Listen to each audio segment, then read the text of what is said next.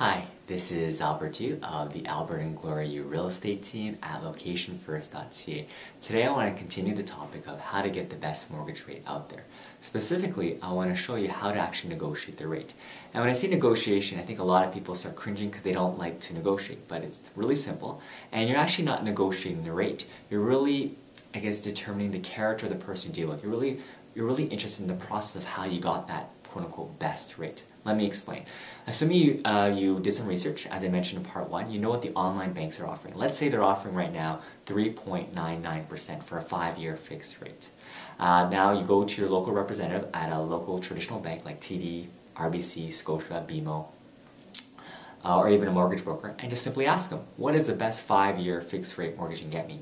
And see what they say. And you're basically going to compare and see, well, for instance, if they offer you 4.29, you know that that's not the truth because, like I said before, you can get a much better rate at a traditional bank than you can at an online bank. So you know 4.29 compared to 3.99, they obviously don't know that you've done some research. So you can talk to them and tell them, well, you did some research and how come the online banks seem to lower? As soon as you mention that, they're going to realize that you've done some homework and they're going to say, well, we can match that. Well, here's the thing.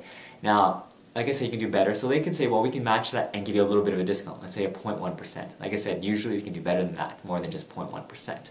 Now you might think you got yourself a good deal because, well, they're doing better than the online banks. But the fact is, when you talk to the person, at first they gave you a much higher rate. It wasn't until you mentioned that you did some research that they offer a lower rate. So basically, you don't really have the best rate going forward. If the rates change, you have no idea of knowing if this person is going to give you the best rate unless you do this process again. So my suggestion would be is instead of saying anything, when they ask you, when you just ask them what is the best rate out there and see what they say. Don't answer them, just tell them you're shopping around, tell them you just want to hear their answer. If they ask you who have you gone to, just say you haven't gone to anyone if you haven't. And if you have, just say, you know what, I'm not allowed to say and I just want to know what's the best rate you can give me. You give them a chance now by telling them that. And talk to some other people and you want to really see if they're going to give you the best rate. Now some of these people you meet with, they might say, well, we can't guarantee you anything unless you sign an application. The reason being is, and it's correct, your rate you get is actually based on your credit score. And by signing an application, it gives them the right to do a credit check. However, if you do too many credit checks, it's going to actually hurt your credit score, which might hurt the rate you get. So therefore, I encourage you is, you can tell them, you know what, tell them the truth. You're shopping around, and you're going to commit to someone, but you just want to make sure you're getting the best rate.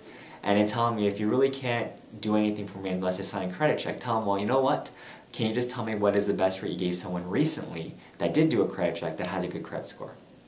And see what they say. So again, like I said, you're not really trying to get the best rate.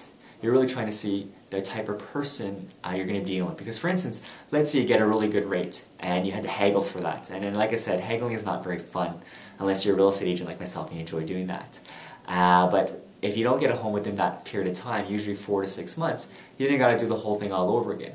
But instead, what I suggest is if you go shop around and meet different, financial representatives, you're really shopping around or negotiating with the person himself. You're really judging or determining the person you're dealing with. Because you know, if you went to, let's say, 5 different people and 4 out of the 5 you had to actually haggle with them, tell them you did some research online, tell them you got this rate at this bank, and they had to, that might be great. But if one person actually said, here's my best rate, and you told them flat out, you don't have to haggle, then you know that person's actually pretty good to deal with.